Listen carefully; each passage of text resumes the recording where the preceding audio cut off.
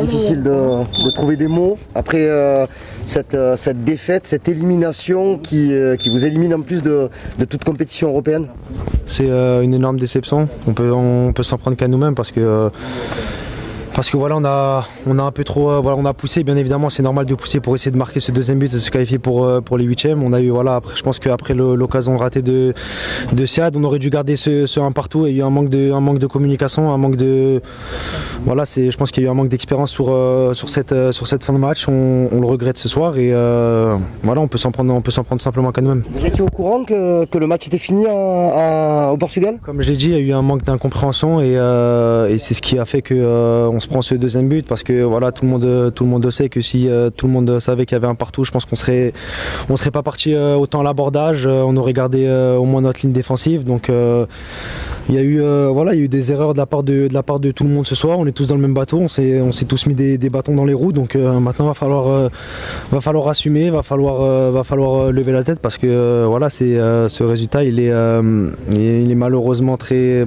catastrophique tout simplement. Mathéo, désolé de revenir là-dessus, mais en fait il y a une information qui a été donnée, ce qui n'était pas la bonne. Comment ça s'est passé quand vous êtes sur le terrain? Comme je l'ai dit, il y a eu une incompréhension. On a mal parlé entre nous, vous savez, avec tout le bruit qu'il y avait, avec beaucoup de personnes qui faisaient des gestes. On s'est mal compris malheureusement et comme je l'ai dit, on peut s'en prendre qu'à nous-mêmes ce soir. C'est totalement notre faute et voilà, comme va falloir lever la tête, assumer et voilà, se concentrer sur les prochains matchs. Mais voilà, on est très déçus en tout cas. On est ce soir, c'est sûr.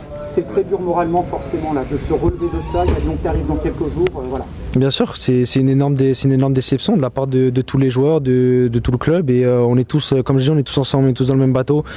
Je pense que si voilà, on a fait une très bonne première mi-temps, seconde mi-temps, ils ont été un peu meilleurs, ils ont mieux sorti les ballons, ils ont réussi à casser un peu plus notre pressing qui nous avait mis bien en première mi-temps et comme je l'ai dit, la fin de match c'est pas normal de notre côté, donc faut apprendre de ça et voilà, comme je l'ai dit, c'est totalement notre faute ce soir. On a le sentiment que vous avez quand même tout donné, même s'il y a cette fin de match on est obligé de tout donner, c'est normal parce que on est l'OM, on se doit d'avoir des bons résultats. En ce moment, on est dans une spirale négative et on le sait, on comptait vraiment sur cette qualification en Ligue des Champions pour se remettre dedans et relever la tête.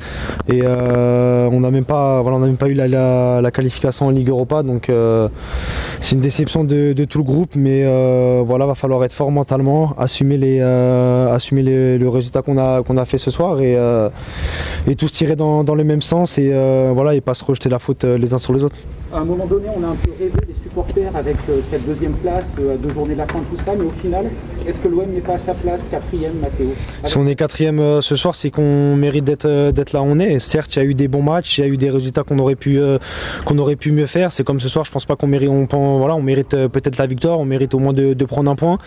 Comme je l'ai dit, en ce moment, c'est souvent la même chose. C'est souvent on mérite de gagner, c'est souvent on mérite de marquer ce 2e ou 3e but, mais malheureusement, on n'arrive pas à le faire et voilà, je pense pas on apprend pas assez vite, je trouve, match après match. On se dit toujours qu'il va falloir mieux faire le prochain match et voilà, on continue un peu à faire les mêmes erreurs. C'est dommage parce qu'on a un très bel effectif, on a fait de très bons matchs et que ça se termine voilà, comme ça avec les performances qu'on a faites, c'est vraiment dommage pour nous. Mais ça vous énerve ce constat-là de ne pas apprendre de vos erreurs? Bien sûr, parce que voilà, comme je l'ai dit, match après match, à la limite on perd les matchs un peu comme on a joué contre Ajaccio, on peut s'en prendre qu'à nous-mêmes, on mérite de perdre certains matchs, mais là voilà, les résultats, les derniers résultats, je pense pas qu'on mérite tous les mauvais résultats qu'on a eu, donc c'est pour ça qu'il va falloir tous relever la tête. Il y a pas tout qui est à jeter malheureusement, mais voilà, on va tous tirer du même sens et voilà, on va pousser jusqu'à la fin de saison.